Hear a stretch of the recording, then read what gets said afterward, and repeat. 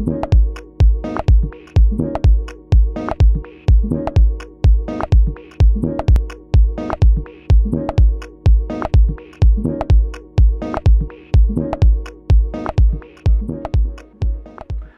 Craig here from Craig Rogers Photography. So, maybe you've been using Adobe Lightroom Classic for a short amount of time, but you can't quite get to grips with the features that it provides. Or maybe you've never even seen the software, but you're thinking of investing in it to get into the world of post-processing. Well, my introduction to Lightroom Classic is a great way to familiarize yourself with the interface, but of course, also get to grips with the real powerful tools that sit behind it. Now, during the one-to-one Zoom call, I will give you a brief overview of the software, explain why it's different to Photoshop, I'll explain why it's not cheating, as some may suggest, and I'll also talk briefly about the catalog system, which gives you a non-destructive workflow. What that means is it never modifies the original photograph. I will explain the difference between RAW and JPEG, and if your camera supports RAW, why it's far better to be shooting in RAW if you're going to post-process, and vice versa if you're not. I'll show you some quick photographs. We'll have a look at a photograph that's come directly out of a camera versus the same photograph that's been post-processed in Lightroom, and you'll really see the difference and how powerful the tool can be.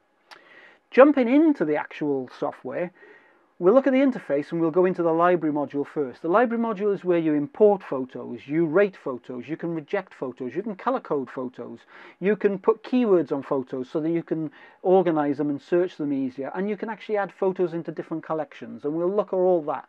But the main part of the call is about the heart of the system, which is the develop module. It's where the magic happens. It's all the magic sliders that you can reduce and increase, and you can change the light, you can change the color, the noise reduction, the quality of the photo, the sharpness of it, and you can also use tools to only process certain parts of the image.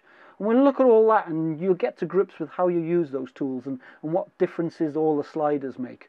And then when you're happy with that, I'll explain the best way to export the photos so you can share them with the whole world.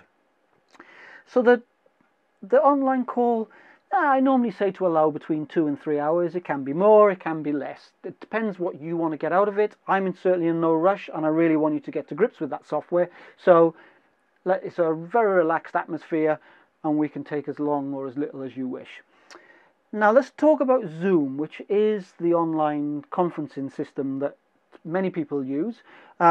It's available on any smart device, a PC and a Mac. What I would say about smart devices though is I wouldn't recommend using a smartphone for this. I know these days the screens are getting quite large, but because I'm trying to immerse you into the actual software, I wouldn't recommend the screen. I will be zooming on certain parts of the screen, which is fine, but maybe a smartphone's not quite a big enough screen. Tablet, yeah, that's probably okay, or obviously a laptop or a computer screen is much, much better. You don't have to have a webcam. It doesn't matter if I see you or not. It does help me if I do see you, but it doesn't matter if you don't have a webcam. As long as you've got a microphone for the audio so that we can at least talk to each other, a webcam's not so important.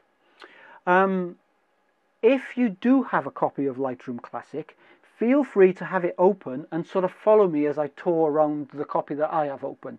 The only downside to that is you're either going to have it on a separate device, or maybe have a dual screen setup like I've got, or perhaps a large screen that you can split it so you can see both on the same screen.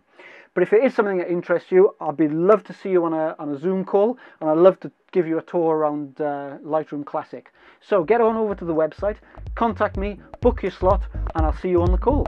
Bye for now.